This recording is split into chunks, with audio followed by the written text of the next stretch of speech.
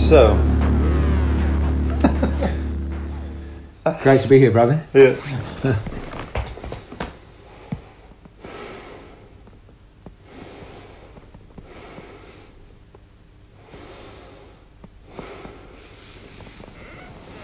A hugging meditation, that's something to talk about right there. It's more... How many hugging meditations do we do over the course of this project? Lots. Lots, probably. I mean, meditation's a good place to start, isn't it? I know you've just come from Plum Village. Yeah. And here we are in Paris, and I've just shot over for a gallery afternoon and a chat. But yeah. But it's such an important part of your life and of my life and we built it so much into the process. That's every day we meditated, and before every performance we meditated. And we did lots of hugs. Yeah, and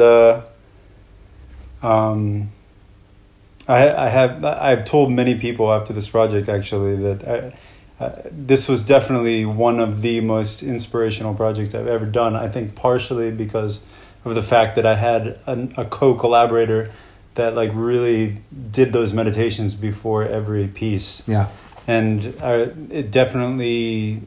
The space, they were short meditations. I think we might have done one up to like 20 minutes. Yeah. I think 5 to 20 minutes. Yeah. But before every, and we'll talk about like the process of each one of those pieces, like how we kind of would set things up.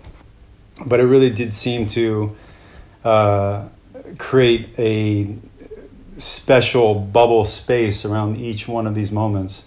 Processes, which is what they really were kind of. Yeah. And for me, they enormously helped because it helped me build a non-judgmental space, where I was able to do what I did and not worry that you were going to think it was shit. Yeah. And I was obviously in a very accepting mood for your musical genius as well. Yeah. So, that was like super...